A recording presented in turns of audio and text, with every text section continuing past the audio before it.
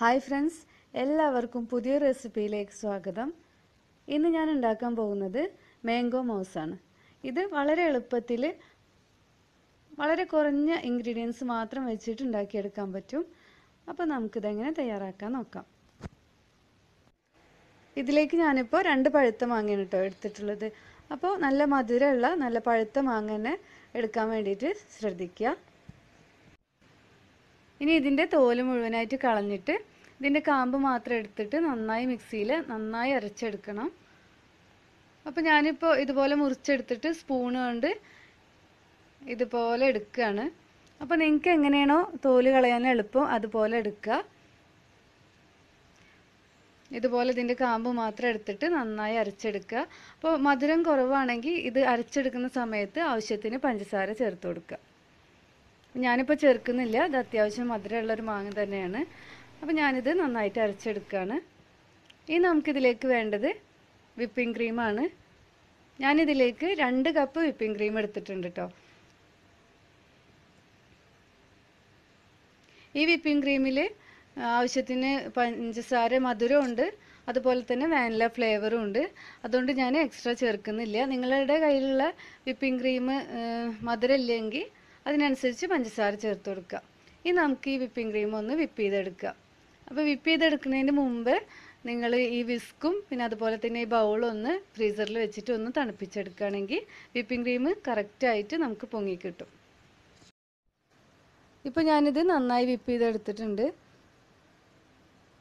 ഇനി ഇതിൽ നിന്ന് കുറച്ച് ഭാഗം ഞാൻ മാറ്റി വെക്കുകയാണ്. അപ്പോൾ നമ്മുടെ പുഡിംഗ് ഒന്ന് ഗാർണിഷ് ചെയ്യാൻ വേണ്ടിയിട്ടാണ്. ഇതുപോലെ കുറച്ചൊന്ന് മാറ്റി വെക്കുക. ഇനി ബാക്കിയുള്ള ക്രീമിലേക്ക് നമ്മൾ അരച്ചു വെച്ച മാങ്ങ കൂടെ ചേർക്കുക. മാങ്ങ നന്നായി അരയണം, അതിൽ കട്ടയൊന്നും ഇല്ലാതെ തന്നെ അരച്ചെടുക്കണം. ഇത് ഇതിലേക്ക് ചേർക്കുക.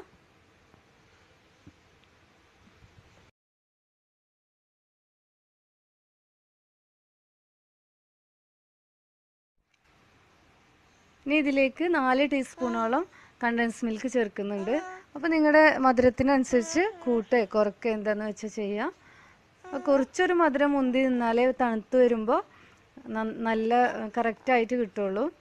അപ്പോൾ ഞാനിവിടെ 4 ടീസ്പൂണോളം കണ്ടൻസ് മിൽക്ക് കൂടെ ചേർത്തിട്ട് നന്നായി മിക്സ് ചെയ്തെടുക്കുകയാണ്. ഒരു വിസ്ക് വെച്ചിട്ട് നന്നായി മിക്സ് ചെയ്തെടുത്തതിന് ശേഷം ഇനി ഹാൻഡ് മിക്സർ വെച്ചിട്ട് ഒന്നുകൂടെ ഒന്ന് മിക്സ് ചെയ്തെടുക്കുകയാണ്.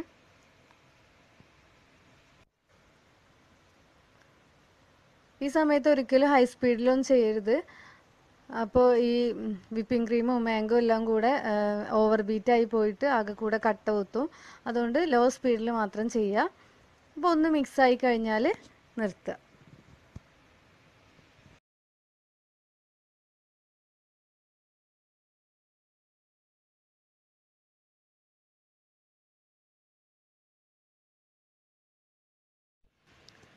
ഇപ്പോൾ നന്നായി മിക്സായി വന്നിട്ടുണ്ട്.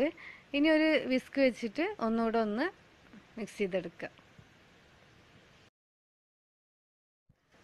ഇതിപ്പോൾ കറക്റ്റ് പരുവത്തിൽ കിട്ടിയിട്ടുണ്ട്. ഇനി ഇതങ്ങ് മാറ്റി വെക്കുക. ഇനി നമ്മൾ നേരത്തെ മാറ്റി വെച്ച വിപ്പിംഗ് ക്രീം ഒരു പൈപ്പിംഗ് ബാഗിലേക്ക് മാറ്റുക. പുഡിംഗ് ഒന്ന് ഗാർണിഷ് ചെയ്തെടുക്കാൻ വേണ്ടിയിട്ടാണ്. ഇനി നമുക്ക് നമ്മുടെ പുഡിംഗ് സെറ്റാക്കി എടുക്കാം. ഇനി നമ്മുടെ ഇഷ്ടത്തിനനുസരിച്ച് എങ്ങനെയെന്ന് വെച്ചാൽ സെറ്റ് ചെയ്തെടുക്കുക. ഞാനിപ്പോൾ ഇവിടെ 2 ചെറിയ ഗ്ലാസ് എടുത്തിട്ടുണ്ട്. ഇതിലേക്ക് നമ്മുടെ മിക്സ് ഇട്ട് കൊടുക്കുകയാണ്. ഒരു 3/4 ഭാഗം ഇട്ടതിന് ശേഷം മുകളിൽ വിപ്പിംഗ് ക്രീം വെച്ചിട്ട് ഒന്ന് ഗാർണിഷ് ചെയ്തെടുക്കുന്നുണ്ട്. അപ്പോൾ നിങ്ങളുടെ ഇഷ്ടത്തിനനുസരിച്ച് ഓരോരുത്തരുടെ ഐഡിയക്ക് അനുസരിച്ചൊക്കെ ചെയ്യുക. ഞാനിപ്പോൾ ഒരു ജസ്റ്റ് ഒന്ന് വരച്ചു കൊടുക്കുകയാണ്, വട്ടം വരച്ചു കൊടുക്കുന്നുള്ളൂ.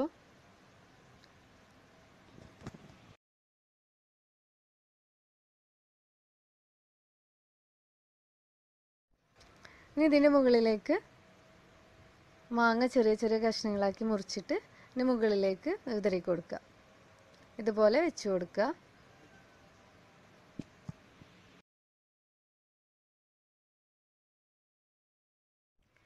ഇതിൻ്റെ സൈഡിലും ചെറുതായി ഒന്ന് ഇതുപോലെ ചെയ്തെടുക്കുന്നുണ്ട്. മറ്റേ ബൗളിലും ഇതുപോലെ സെറ്റ് ചെയ്തെടുക്കുകയാണ്.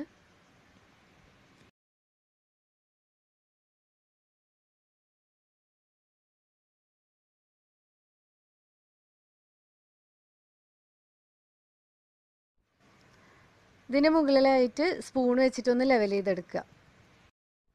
ഇനി വിപ്പിംഗ് ക്രീം വെച്ചിട്ട് മറ്റൊരു ഡിസൈൻ ചെയ്തെടുക്കുകയാണ്.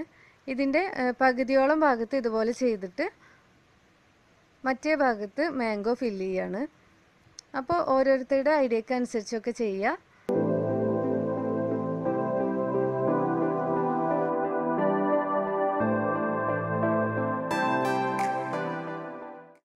ഇനി ഇതിൻ്റെ ഈ ഭാഗത്ത് മാങ്ങ ചെറിയ ചെറിയ കഷ്ണങ്ങളാക്കിയിട്ട് ഇതുകൂടെ ചേർക്കുക. സൈഡിലായിട്ട് ഇതുപോലെ ഇട്ട് കൊടുക്കുക. ഈ ഒരു പുഡിങ് വളരെ പെട്ടെന്ന് തന്നെ ഉണ്ടാക്കിയെടുക്കാൻ പറ്റും. അതുപോലെ തന്നെ ഉണ്ടാക്കിയ ഉടനെ തന്നെ നമുക്ക് കഴിക്കാനും പറ്റും. കാരണം ഇനി ഫ്രിഡ്ജിൽ വെച്ചിട്ട് സെറ്റ് ആവേണ്ട ആവശ്യമൊന്നുമില്ല. കാരണം വിപ്പിംഗ് ക്രീം ഓൾറെഡി നല്ല തണുപ്പുണ്ടാവും. അപ്പോൾ ഇങ്ങനെ തന്നെ ഇപ്പം തന്നെ കഴിക്കുക, അല്ലെങ്കിൽ ഫ്രിഡ്ജിൽ വെച്ചിട്ടൊന്ന് സെറ്റ് ചെയ്ത് ഒന്നുകൂടെ തണുപ്പിച്ചെടുക്കുക. അപ്പോൾ ബാക്കി കുറച്ചുകൂടെ ഉണ്ട്, അതൊരു ട്രേയിലേക്കും കൂടെ ഞാൻ സെറ്റ് ചെയ്തെടുക്കുകയാണ്. അപ്പോൾ ഈ ഒരു അളവിൽ നിങ്ങൾ ചെയ്യുകയാണെങ്കിൽ ഒരു 12 ആൾക്കാർക്കെങ്കിലും ചെറിയ ചെറിയ ബൗളിൽ കഴിക്കാൻ പറ്റും.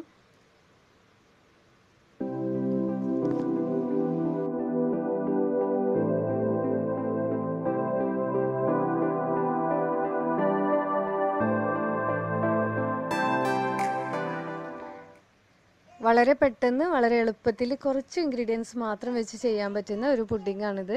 ഒരുപാട് സമയം ഫ്രിഡ്ജിൽ വെച്ചിട്ട് സെറ്റ് ചെയ്യേണ്ട ഒന്നും ആവശ്യമില്ല. കുറച്ച് സമയം ഒന്ന് തണുപ്പിച്ചെടുക്കണമെങ്കിൽ എടുക്കുക, അല്ലെങ്കിൽ ഡയറക്റ്റ് തന്നെ കഴിക്കാൻ പറ്റുന്ന ഒരു പുഡിങ്ങാണ്.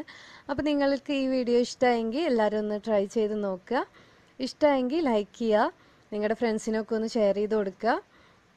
ഇനിയും സബ്സ്ക്രൈബ് ചെയ്യാത്തവരുണ്ടെങ്കിൽ ഒന്ന് സബ്സ്ക്രൈബ് ചെയ്യുക. ഇനി നല്ലൊരു വീഡിയോയുമായി കാണാം. അതുവരേക്കും താങ്ക് യു.